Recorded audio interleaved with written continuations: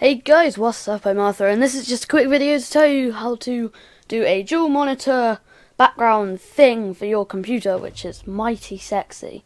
So what you're gonna want to do is go to this website, dualmonitortool.sourceforge.net/download HTML, or you don't need to download, and just click here.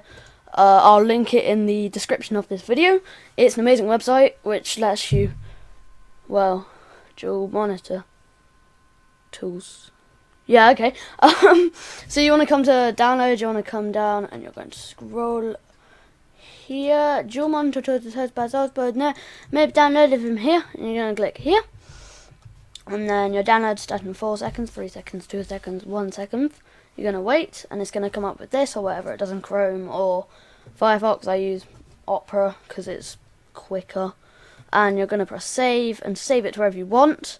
And I will be back when I've saved it to wherever I want. Right, so you have these two things on your desktop. I saved it to my desktop. This is the background that I chose. Just go on to Google and type in dual monitor backgrounds or split screen background, and it will come up with a ton of these. I chose a Battlefield 3 one. Open up your dual monitor thing, click close, open up dual wallpaper for the one that we're going to be doing today. It will just load up like this. You can close this.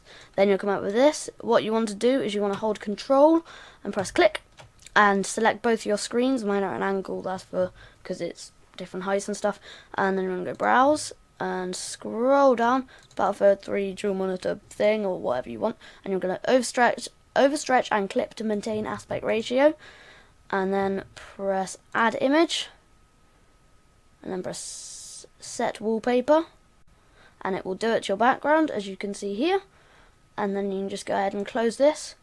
And you can only see one of my screens at the moment. I'll set it up so you can see both my screens, and I'll be back with you in a minute. Right, so here you go. You now see across both my screens I have the image, which is across both my screens, that I really like. And I hope you enjoyed this video. If you did, leave it a like and subscribe and favourite and all that good stuff. I'll see you in the future. Bye!